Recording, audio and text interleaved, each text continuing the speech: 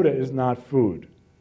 Right now, of course, a tall 5-year-old with $1 can approach a machine and buy a fizzy beverage equivalent to a cup of coffee with 9 teaspoons of sugar in it. That's a 12-ounce soda, not a 16-ounce or 20-ounce soda, which are now more common. Just as tobacco is a nicotine delivery system, soda is a sugar delivery system. And projections say that by 2020, obesity-related diseases caused by soda and things like it, will kill more people than lung cancer.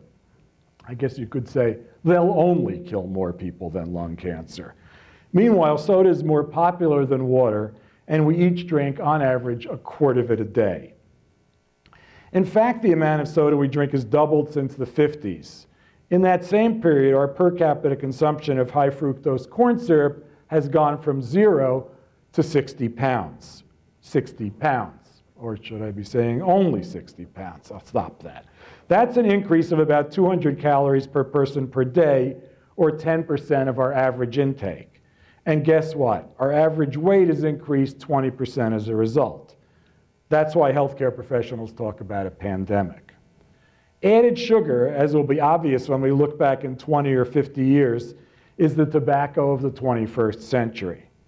And if you believe that limiting our right to purchase soda is a slippery slope, and one that will lead to defining which foods are nutritious and which aren't, and which ones government funds should be used to subsidize, and which they shouldn't, you're right.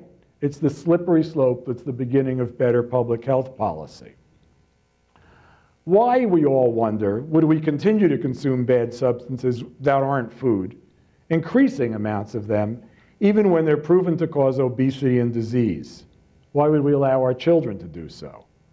Well, for one reason, because in the last couple of decades, $1 trillion has been spent on getting us to make the wrong choices in food. $1 trillion. $1 billion a year is spent selling soda. $1 billion. Almost nothing is spent encouraging the consumption of fruits and vegetables.